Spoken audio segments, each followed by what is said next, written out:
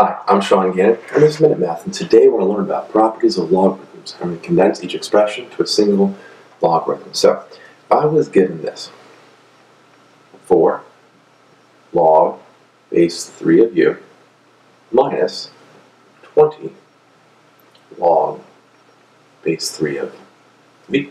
Well, if we want to condense this, I'm looking right in front of each one of these logs. I have 4 and the 20, right?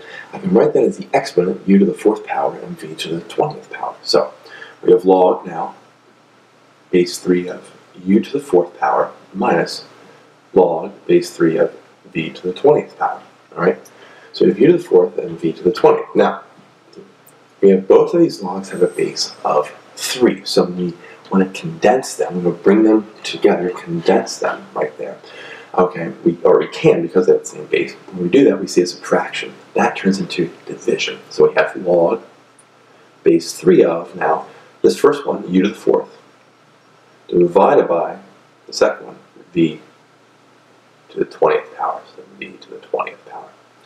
And that's it. There's no more that we can condense. And so our final answer again is log base 3 of u to the 4th divided by the best looking v there to the 20th power.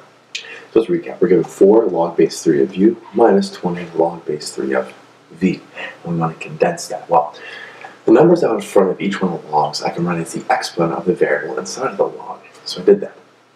And when I condense it, I see, well, we had the same base, log base 3 for both of them. We have subtraction going between them. When I condense that, it becomes a division. So when you rewrite this as 1 log base 3, we can take a log base 3 of u to the 4th power divided by v to the 20th.